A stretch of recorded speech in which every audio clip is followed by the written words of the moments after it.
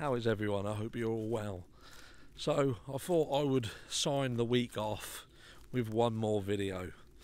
And look, it's got to be the Summer Wells case. And even though this is a case that I said I kind of didn't want to get involved in, the more I look into it, the more you can't help but have an opinion or see something that just isn't right. And for those of you who have looked at the few videos I have done, it's not many, but we looked at Candus Bly and the fact that she had been requesting money, and the fact that she had refuted this. She'd said that she hadn't, and there was people supporting that she hadn't. And you know, I added pictures in there. This was Find Summer Moon page that's on Facebook, and look, she's turned around again and said that it weren't her. She has not asked for money, and this is someone posing as her and doing it on her behalf fraudulently. Now that's rubbish. Now this is her within this group. She had been posting in the group regularly. She had posted within this group pictures that she had taken during the 6th birthday celebrations that they had for Summer, and they had uploaded pictures as well of Summer as a baby. So look, there's no dispute that that is her within that group.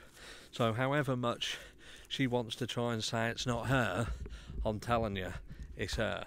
And this Cash app is her Cash app.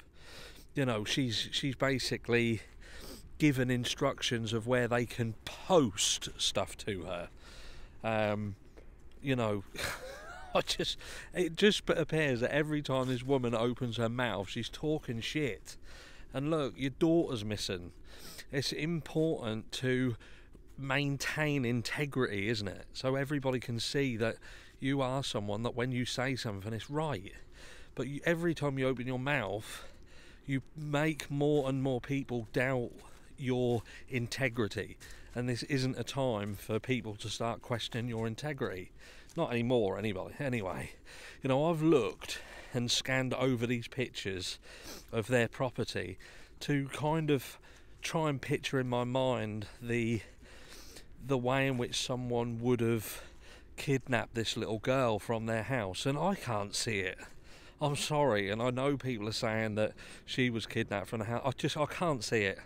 I genuinely can't see how that would have been possible.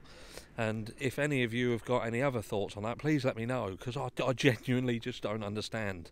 But all I do know is that there are periods within this timeline that have been lied about. There's gaps all over the place. And the story that they've made up don't make sense. Doesn't make sense. I genuinely hope this girl is safe, but the more and more things that come up, and the more and more things that I see, the more and more I lose hope. And I don't want to lose hope. I want to imagine that this girl is safe somewhere and she is going to get found. I genuinely hope so. But this woman's a liar. She is a liar, 100%. And whether you support her or not, I'm telling you, she's a liar, and she's got more hidden than she's letting everybody know. Take care, everyone, and I will see you all next week.